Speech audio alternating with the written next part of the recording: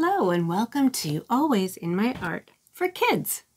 Today we're going to be working on Wax Resist. This art style is kind of fun.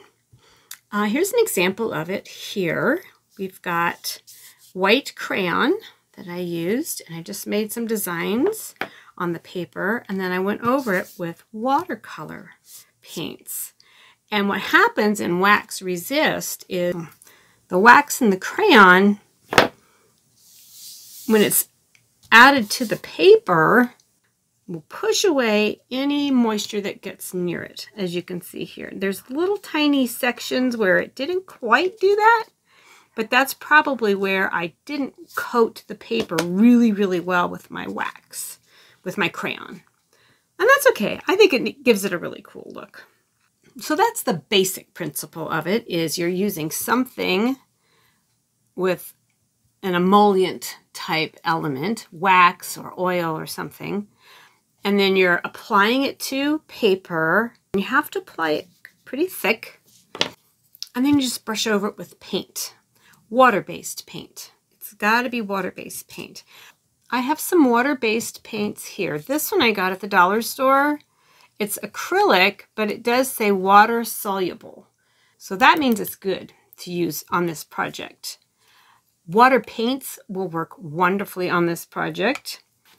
So you apply a layer of crayon, wax, something with oil in it. And let me show you some of the things I'm going to try.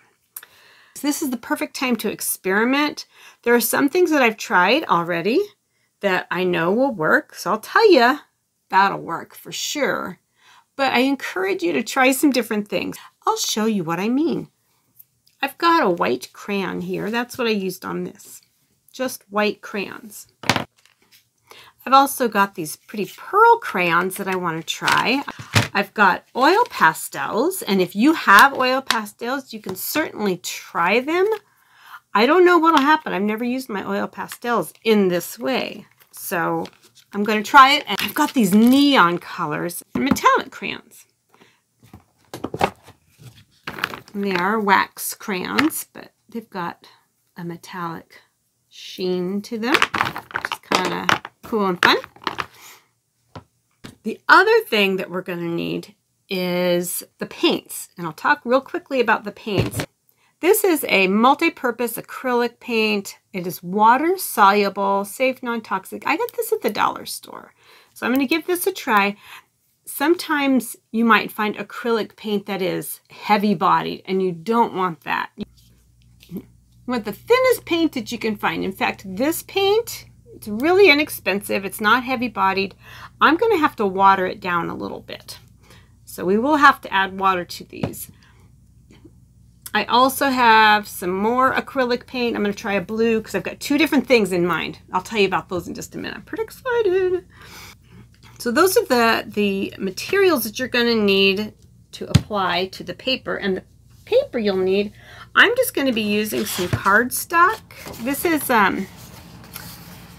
like a construction paper. So construction paper will work. If you have mixed media paper, drawing paper, I've got some cardstock here that I'm using the back of something that I had used in the past and it didn't work out the way I wanted it to, so I'm just going to use the back. You're going to need to water this paint down. You want it to be a thin wash. It's almost like a tinted water. So I'm going to just put them in little paper cups and add some water to it and stir it up. And I want it to be very, very, very thin, so that when I brush over my wax and over my crayon or oil pastel or whatever I use, it'll push it away if it's not too heavy. Watercolors would work wonderfully, the kind that you get in the little trays and you just add the water to them. Those are great. I don't happen to have any with me right now, but if that's what you have, please use that. That's a great idea. Okay, here's why I'm so excited. It is almost the 4th of July. So I want to get these pictures done for my big 4th of July thing. Ta-da! 4th of July is a fun day for going out and watching fireworks. So I'm going to make a fireworks picture. And that's when I probably will want to use my neon colors because I want them to be very, very bright. So anything that's going to be bright and colorful, and my metallic crayons might also work really well with the, I've got some golds and some silvers and coppers in here. So I'm going to see what happens when I use those. I don't know. I've not done it before, so I'll find out. And you can use regular crayons too. Just if you've got a box of crayons at home, definitely the regular crayons. The only thing is you might want to use reds, oranges, yellows, and that because you're going to be covering it up with a dark paint. In this project, since we're going to be making a night sky, I'm going to use black paint because I want it to look like a night sky. So I'm going to make my fireworks and then I'm going to wash over it with black paint. Let's get started and see what happens. So I'm going to grab my paper and I'm going to make 4th of July-ish looking things. So I've got these crayons. So I'm just going to make big bright lines like that. You know, like the fireworks going off in the sky. And it's just a bunch of little lines. And they might even start kind of, you know how they fall a little bit? Like once they start exploding, they kind of do the little gravity happens. It's real. It takes over. Okay, so something like that. You might have another idea of some kind of a shape that you'd like to do in the sky. You can do a real simple one with just some lines like this, however you want. I'm going to try remember I wanted to try my metallic ones too. Let's see if we've got a silver. Ooh, here's a gold. Okay, so I'm going to do a gold. And I'm going to make them little tiny here, and then they're going to get bigger as I go away from the center of the circle. And I'm actually going to bring them on down and let them droop a little bit because they're falling to the ground. Kind of looks like a cartoon character. I remember when I was a kid, I used to watch Bugs Bunny, and there was this character, and he had this long red hair. And I don't remember you could even see his face. But Bugs Bunny was being the barber to this little character. It's pretty funny. Okay, and here is some, oh, I think this is copper. It looks like it anyways, so we'll give it a try. Now see how I'm applying it really thick and heavy? And see these big lumps right there? That's okay, because that's going to keep the paint off of it. Okay, I'm going to keep on going, and I'll show you what I do next. I've done some more to it. You can put as much or as little as you want. I used some of the metallic crayons. I used some of the neon crayons. I added little people down here at the bottom, and I just made some shapes like they're watching. So at night you couldn't really see their faces or anything because they're all so busy watching what's going on in the sky because it's really fantastic and fun to watch. And I also made some smaller ones. In art, if you want something to look like it's far, far away from the eye, from where you are, you'll make it smaller off in the distance, and then things right up close to you are going to look really, really big. So I've varied the size, shape, and all kinds of things. So my picture is finished right here. So I'm ready to put the paint on. So I've got my black paint. I'm just going to put a little bit at the bottom of this cup. I just want to make a wash. I don't want it to be glumpy and gloppy. I don't want it to be really thick. I just want a little bit of a wash. So I'm going to put in just a couple of blobs at the bottom. And I'm going to add some water. I'm going to do it a little bit at a time so that I can, if I need more of one or the other, I can get it. Okay, and I've got my paintbrush here, and I'm just going to mix it in there. Okay.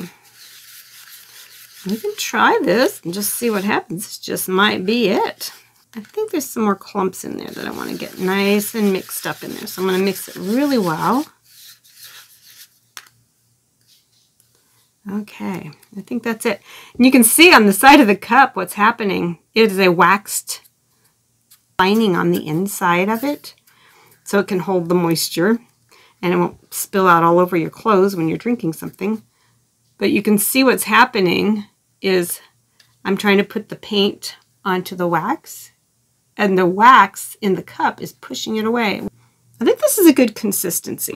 It's reacting really well to the side of the paper cup anyway. Okay, so now I'm just going to go over it. Oh my goodness, look at this. And I'm going very lightly over. I don't want a big heavy coat because I want it to come shining through, and it is. Look at how the colors are shining right through there. There they are. And I'm just going to go over the whole thing. And this is going to be my night sky. And I've got something down here on my table so I can wash this off. You might want to put some newspaper or something on your table or outside. It is water soluble, so it won't make too much of a mess. But enough to be messy, which is kind of fun. Okay, so I'm going to get my people. There they are. Look, they're pushing away that paint and that water. They're going, no, we're here. We're watching the fireworks. Don't be painting on us. I'm going to get my corners. Whoop. And I want to finish off this side here. And spread it out nice and even. And you can see where on my people, where I didn't put enough pressure of wax on my paper. It kind of went through, but that's okay. This makes a really fun 4th of July scene.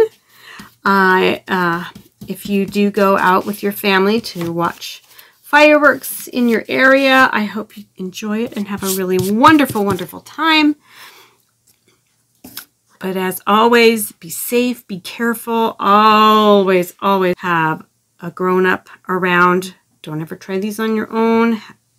I don't mean the painting, I mean the fireworks. This is safe. Let me show you the other one I wanted to make. I'm going to set this over to dry. You can see how the wax resisted.